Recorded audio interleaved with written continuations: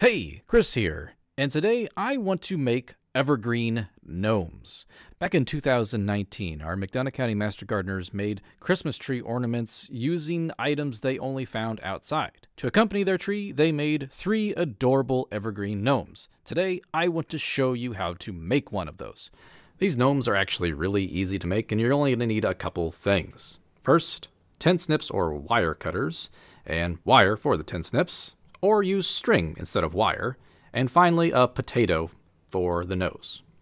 We're also going to need a tomato cage, preferably one with the ends still on it. As you can see, I cut mine off, and we'll be flipping this upside down to make our gnome.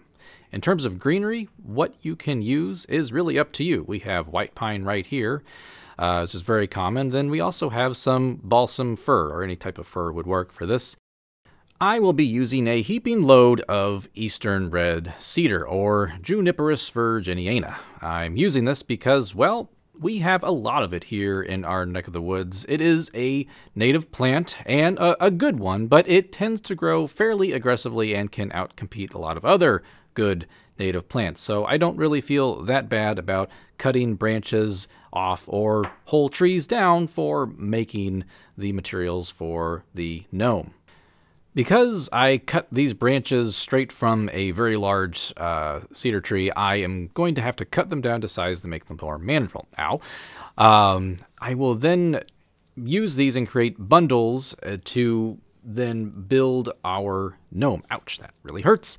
These are a little bit sharp and pointy here. Ow. Yep, that drew blood right there. Perfect, wonderful. Keep on going there. So I'm going to keep pruning these and making little bundles here that we are going to use to then help dress our gnome. And then cut them down to length. We don't need them to be too long, even though just know once you attach them to the frame, you can always use your pruners to prune them a little shorter. And I am just going to keep on doing this. Ow, my goodness, whose idea was it to use eastern red cedar? I think it's time to call in the gloves. And yes, much better. Again, I'll just keep dropping these larger limbs and cutting them down into more manageable pieces. And as we go along, just take bundles and make sure that you're cutting them to length. And as always, remember, you can make these shorter. So looking good, hopefully? Yes? Good. All right, so the first part that I am going to start on is I'm going to take a few larger branches and I'm going to attach those to the vertical supports of our tomato cage. And as you can see, we've turned our tomato cage upside down, and I do not have the little ends of the wires that you would normally stick into the ground. Why? Because it's a tomato cage. So obviously I use these for growing peppers, and I prefer to have the wider end at the bottom. So I cut off the ends and I use the ends to stake down the cage. Doesn't everybody do that? Who uses a tomato cage to grow tomatoes anymore? As you can see, I just wire these onto the vertical supports of the cage, and then I'm going to take some string and I'm going to tie the tops of these branches together. A little awkwardly at first, but we'll get it eventually. Come on, Chris. There you go. All right. And yeah, as you guessed it, I can't do any of this with these gloves on, so the gloves are gone, so the bloodletting has resumed. Just trim that string shorter, and because I tied them at the top, the branches kind of flared out along the sides, so I'm going to take some twine. I'm just going to tie these back against the middle and bottom rungs of this tomato cage.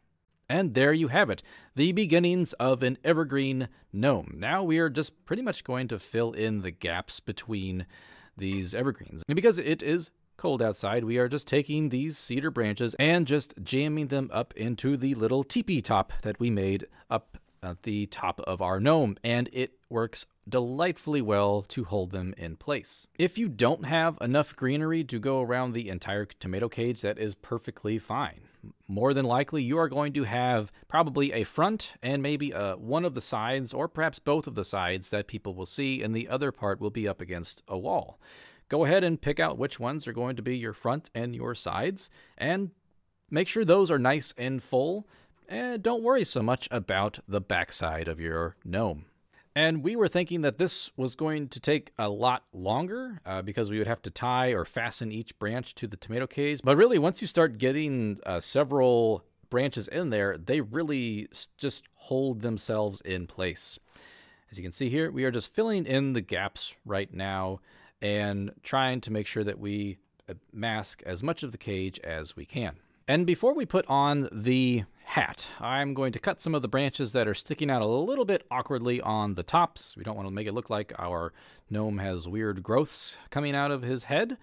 And this will just allow the hat to slide on much easier. And we don't really worry about how it looks on the very top because we know that this hat is going to cover that up. So what we've done to make our hat is basically it is red felt, cut, and then sewn together as a Santa hat, and then put some white fur or white felt there at the base and a cotton ball on the top. Once the hat's on, we then kind of see what the potato will look like, and essentially we just jam that right in there. Now later we do use a piece of wire to fasten that in so that doesn't fall out, but you know, once we get the hat and the nose in there, it really takes shape. But you know what? I think it needs a beard. So I use a little bit of that balsam fir branches that we had and add a beard.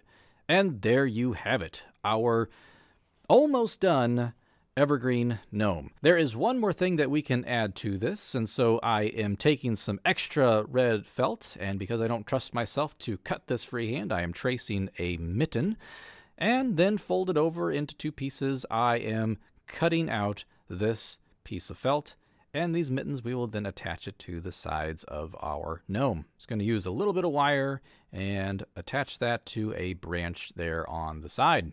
And making sure also that the hands are pointed the correct way. You don't want to have a gnome whose hands or arms are on backwards. And that's it. Our adorable little gnome that we placed here at our front door.